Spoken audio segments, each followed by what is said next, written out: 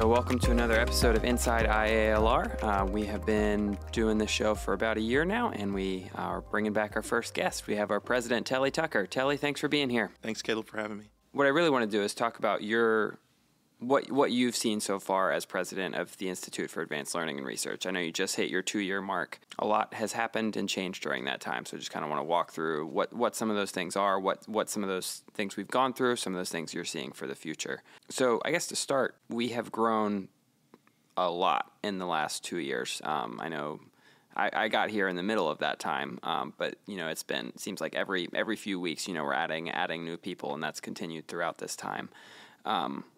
What has been your approach to sort of managing that level of growth for our organization, both in terms of people, in terms of programs, in terms of buildings? I mean, we're growing in all different directions. So how do you manage that kind of growth? You're exactly right, Caleb. When I arrived in May of 2022, IALR had somewhere around 50 employees.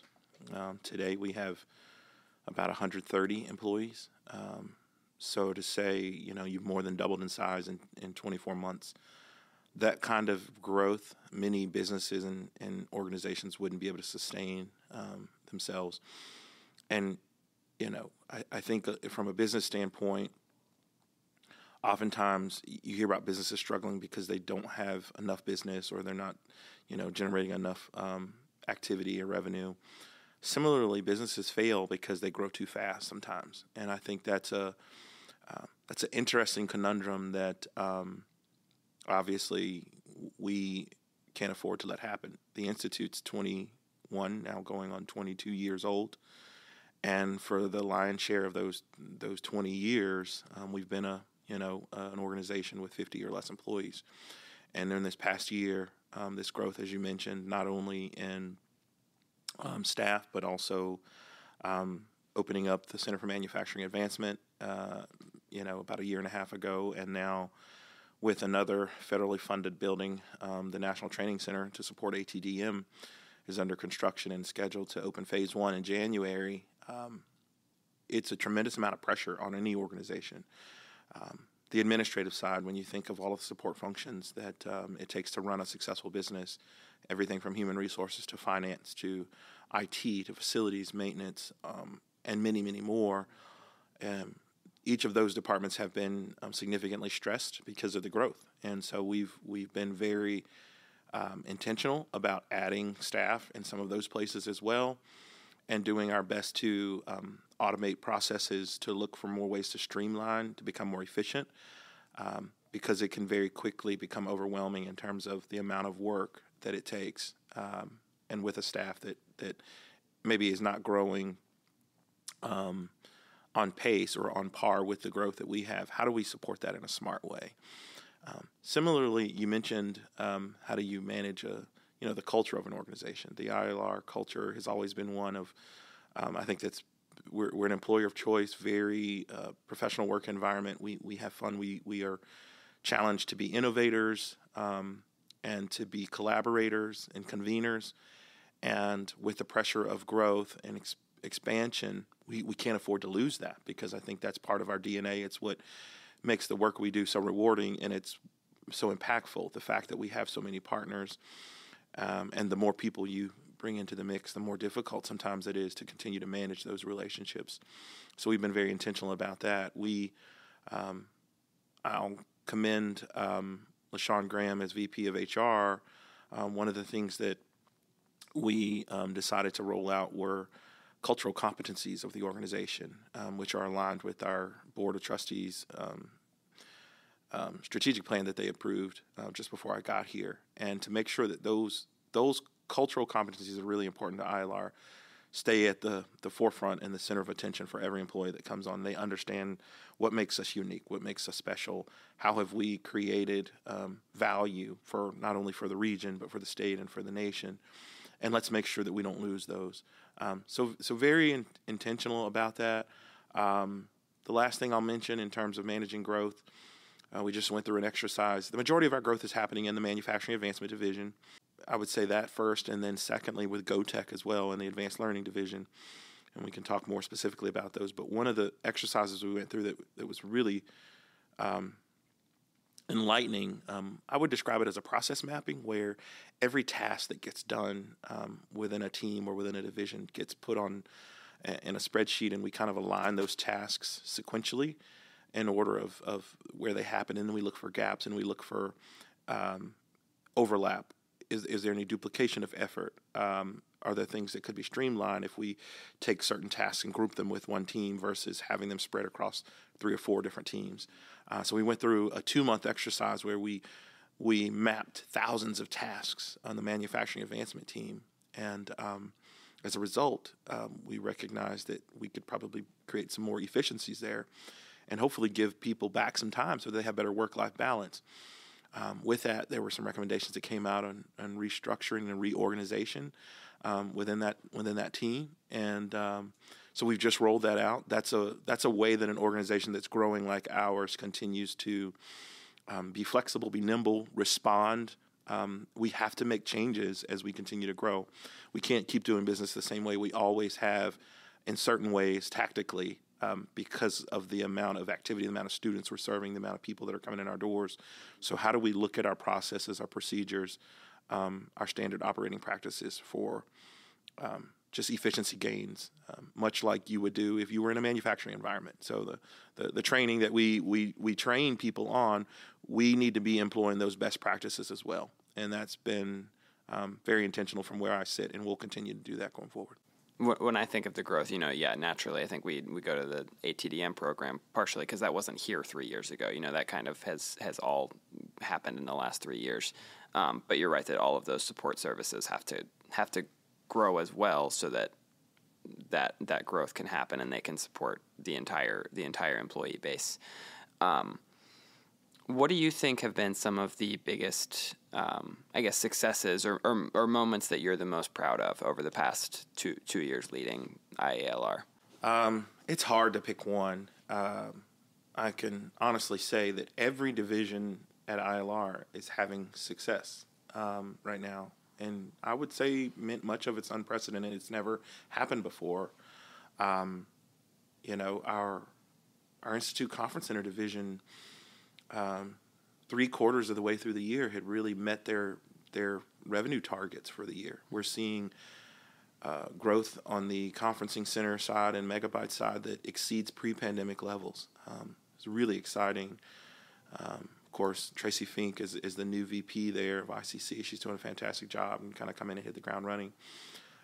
Really proud of that success. I'm proud of GO TEC. GO TEC will, by the end of this year, we anticipate GO TEC will be in 52 middle schools across Virginia. That number just keeps going up. The number keeps going up, and the phone keeps ringing about more communities that want to know how they get in GO TEC in their middle school or as part of their career technical education program. And Dr. Julie Brown brought on Angela Rigney. We were fortunate enough to hire her, given her lengthy background with being a principal and being the director of CTE programs in Pennsylvania County. She's now managing that growth, and to have someone there who understands at the ground level the importance of career technical education and how that education meets industry needs has really been critical. So I'm really proud of the growth that they're experiencing, and also in the advanced learning team, the success that we're having now as the apprenticeship coordinator for the region. Tori Neal's doing a fantastic job there. I get calls all the time with people raving about her work, and so really proud of that entire team and what they've been doing. Similarly, I could jump over to Applied Research, Dr. Scott Lohman's team. It seems like they've been on a world tour recently. He's been traveling all over the states and even some internationally to talk about the work that's happening in controlled environment ag. And in this fall, of course, we'll be hosting the Indoor AgCon East again, where we'll bring people from all over the globe to Danville, Virginia, to talk about the future of controlled indoor environment agriculture. And so as people look to a community like ours as innovators and really being cutting edge and leading the path of future things that are going to change the globe, that's really heartwarming. I think it's exactly why IALR was created, to be this think tank, to be this convener of people, really smart people. I describe it as creative collisions, bringing people together, and not that we know all the answers, but let's put really smart people in the room and come up with innovative ideas about how we're going to solve challenges. And then lastly, the Manufacturing Advancement Division, really proud of how they've managed this growth, because it could have been very easy to become overwhelmed and get burnt out. But we've got a great team of people who are managing the budgets, the staff, onboarding, really delineating processes on how you do everything we do, knowing that ultimately we may be tasked with helping stand up other training centers in partnership with DoD and Navy around the United States. We're already seeing some of those requests come in, and that gives me, it's a validation of sorts that we are doing things right and we are meeting the expectations of our customers. They're happy with what they're seeing coming out of IALR, coming out of Danville, and that they want us to do more of that. And that's a testament to not only IALR's leadership, our board of trustees. They empower me and our team and help us advocate for resources to make sure we have everything that we need to execute. And then we don't do this alone as well. We have many partners in the community, industry partners, government partners, academia partners. They all share in our success, honestly, because we couldn't do it without them. You listed some examples of, GO TEC going around the state. ATDM obviously is having a national impact. Scott, traveling around the world to talk about our work in controlled environment agriculture. Our work is very much going beyond Southern Virginia. Our mission statement involves Southern Virginia, but our work is very clearly going beyond that. How do we balance those two things as far as, we are a regional resource, but we're also doing things that are benefiting, serving other parts of the state, other parts of the nation? How do we balance those two things? So the beautiful thing is those two things aren't mutually exclusive. We don't have to choose between only benefiting the region or benefiting the nation or the world. I firmly believe you can do both.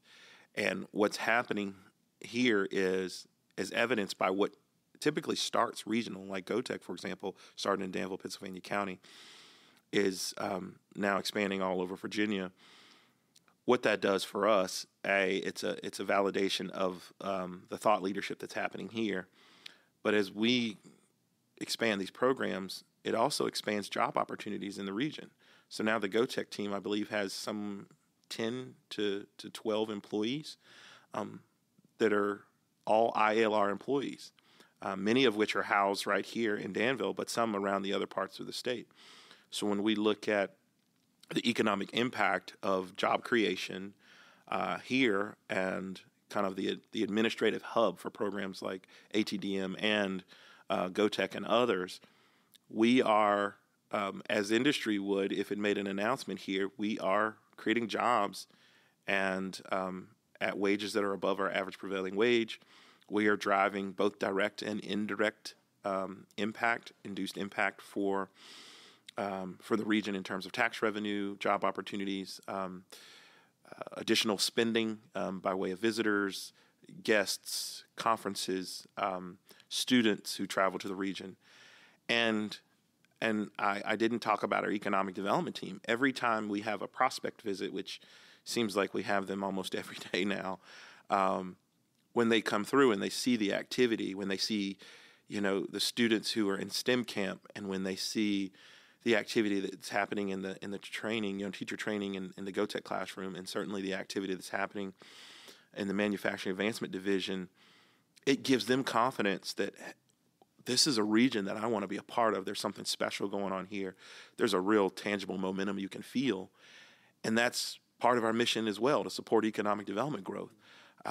So every asset that this region has in Southern Virginia plays a part in its future success. It's not just one of us independently, but it's really all of us putting all of those assets together to say, if you are engaged with Southern Virginia's region, your company, your entity, your business can have global success. And that's I remember very early on in my economic development days, we had a slide that we would present for some of those international prospects that came here. And it was, I can't remember the exact tagline, but it was, the effect of it was, operate your business locally, but have success globally. It was that kind of tagline. And you can do that from right here in Southern Virginia. So we are a living example and embody that as well in IALR. And I'm just tickled that I'm fortunate enough to be in this position to lead such a dynamic and team and a group of talented individuals. It's cool to see the impact and how geographically how far it goes, but even just the diverse areas that our teams are impacting. I mean, when I'm giving tours and talking to people, I'm explaining that we have contracts with AmeriCorps, or we have AmeriCorps grants and contracts with the Department of Defense. If you look at it from that angle, it's like those are two things that are very different, and on the surface shouldn't necessarily, like, you wouldn't think those are run by the same organization.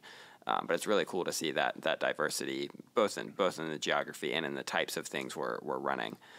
You've seen, the growth over the last 2 years. What's sort of your vision for the next 2 years? Where do you see IALR 2 years from now? That's a really good question. And occasionally I have to pause to think about strategically where the organization is going and so that we end up in the right place. 2 years from now, we will be approaching 25 years old as an organization. I would like to have economic impact analysis on the 25 years of activity that's happened at the Institute in this region and what has that meant completed. We will probably be somewhere around 150 employees, if I had to guess at that point. We should be at a steady state in terms of training 800 to 1,000 people in the ATDM program. The new National Training Center building will be completed, which represents our sixth building on campus. That'll be training 24 hours a day, 5 days a week, with between instructors and staff. That team alone will probably have 100 employees. And we kind of hit a steady state. So I think we will continue to grow exponentially at the rate we're growing today? Probably not. It would be really difficult to sustain that, year after year after year. I think we will hit a point where we get to what I would describe as a steady state where we're able to effectively manage everything that we've been asked to do. And I want to make sure we are successful, that we don't take on too much, that we can't be successful at the things we've been asked to do. So it's responsible growth, but at the same time, we want to be opportunistic, because in our mission statement, the regional catalyzing of economic transformation, we have to be opportunistic and look for opportunities to continue to grow the region. If we're not moving forward, then we're regressing. And honestly, our experience has been, the better that we execute those programs and tasks and initiatives that we've been asked to do, the more opportunities present itself for us to continue to grow. So will there be growth? I think there will continue to be growth. Maybe not quite at the pace that they are today, but I fully expect this organization to be very healthy 2 years from now and even beyond. I would imagine programs like GO TEC will be close to statewide within the next 3 to 5 years, if I had to guess. Thinking about strategically, how do we sustain them financially as a Commonwealth, and that how do we make sure we have enough staff here to support that, a statewide program from Southern Virginia and the administration of that. That's a key challenge for us that we're already thinking through. From the conference center standpoint, we are exploring an opportunity to maybe add hospitality on our campus. We're working with the city on a feasibility around maybe a hotel/extended stay. I'd love to see in 2 years us to have a hotel extended stay offering in Cyber Park that really supports the conference center and supports some of our student needs. We do have some students who, even outside of ATDM, that come in either from other states or some even internationally, and they want to do research here, or they want to maybe do an internship here or a work study program through a university. fellowship type experience, and having somewhere on campus for them to stay would support our continued growth in programs, as well as supporting the Institute Conference Center to be able to be more attractive. We know with what's happening in the region from a tourism standpoint that there are going to be more people that are coming through Danville, and we want to make sure that we are positioned to benefit from that growth as well. So I can see that happening, and with ag research, I think we'll continue to be, the sky's the limit in terms of where the research is going to go with our beneficial bacteria repository, with the controlled environment ag. I mean, that's growing by leaps and bounds.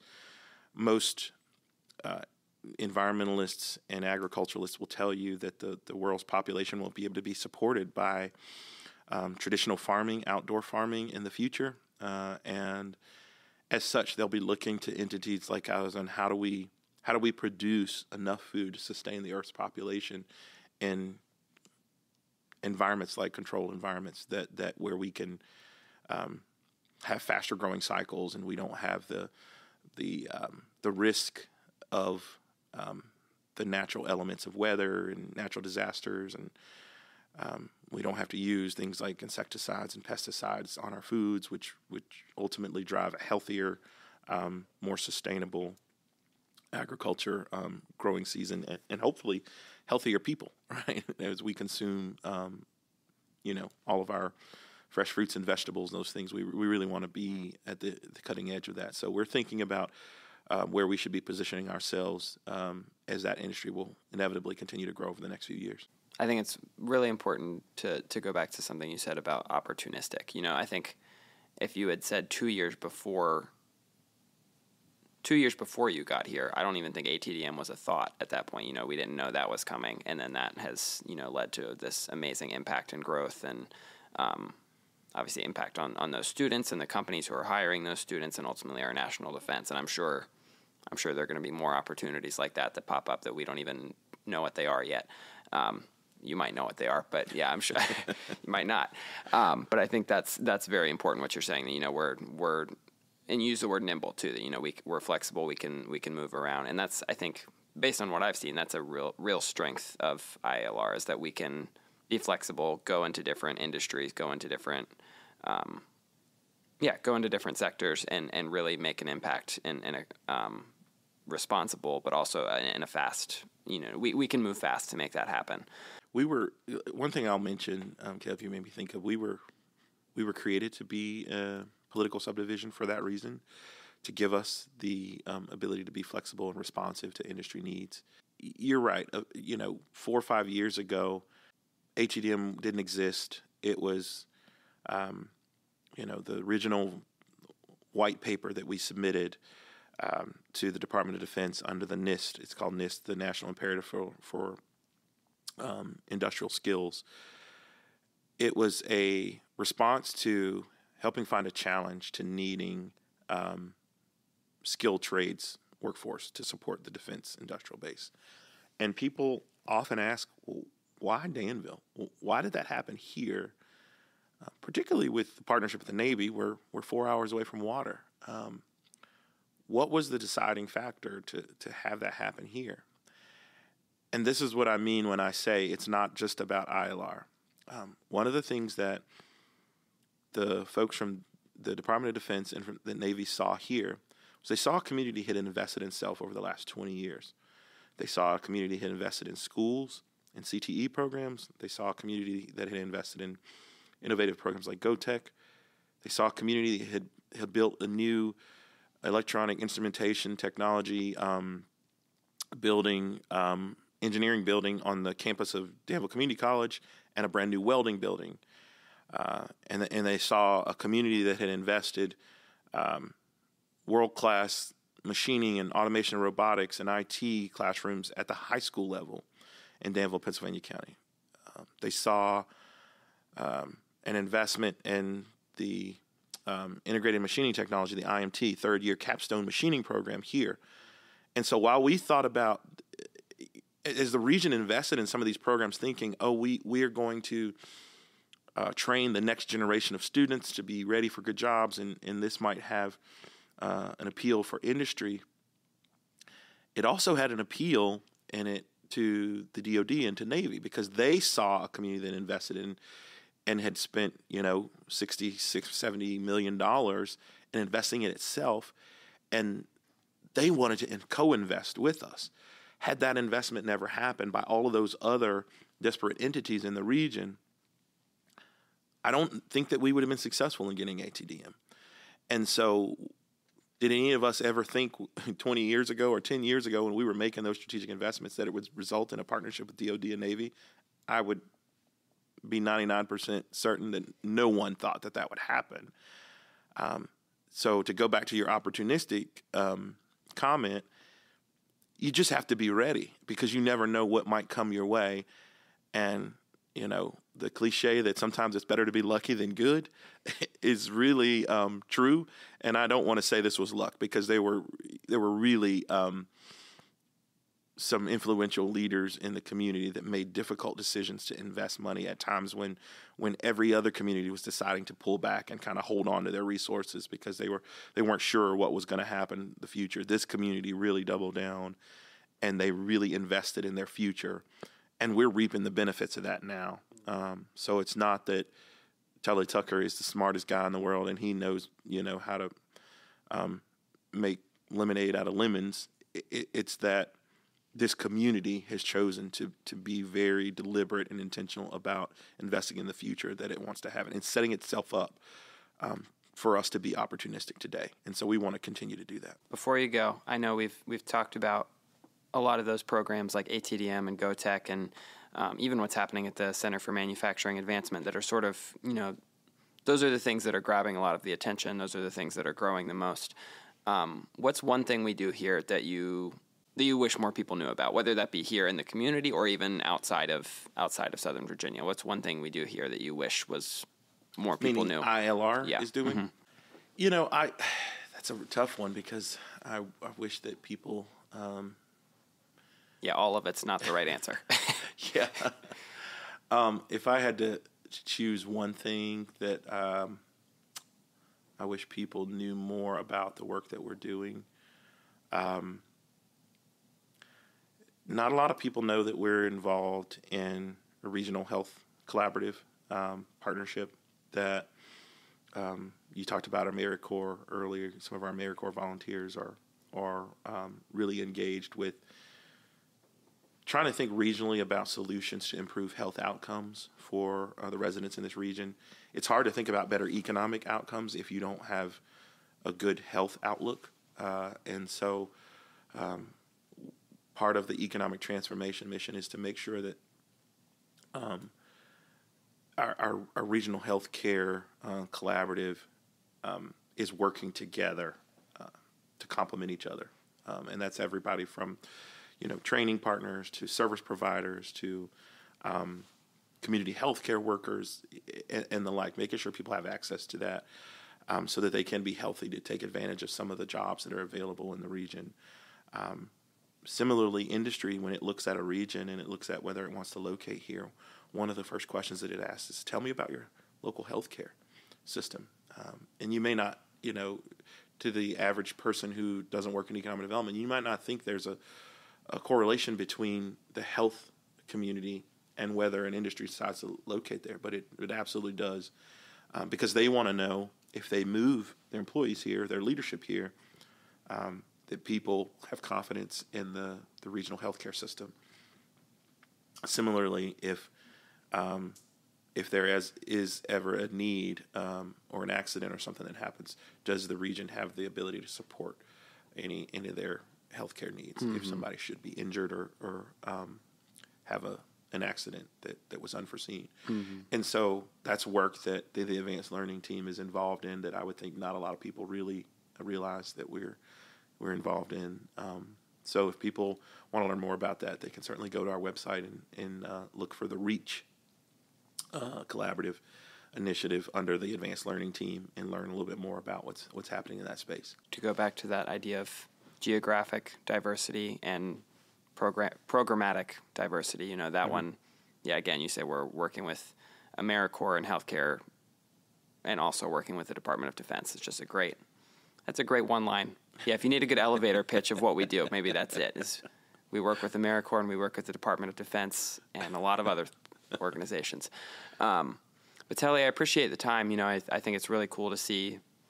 I've enjoyed, from working here for the past year and a half now, to see the growth that's happening, to see the impact that we're making and how that impact is growing. And I think, this organization, as you said, we've positioned ourselves for this type of growth, for this type of impact, and just I'm excited to see what the next 2 years hold. So I appreciate the time.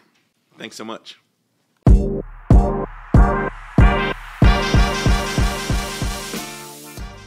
Megabytes, IALR's on-site cafe, features everyday favorites, convenient ordering options, and an eager staff ready to welcome and serve you. Our enticing menus offer something for everyone, from a fresh, well-stocked salad bar, wraps, sandwiches, and our rotating hot buffet offered on Tuesday, Wednesday, and Thursday. Megabytes is open Monday through Friday from 9:15 a.m. until 1:30 p.m. To view menus and for more information, visit IALR.org/megabytes.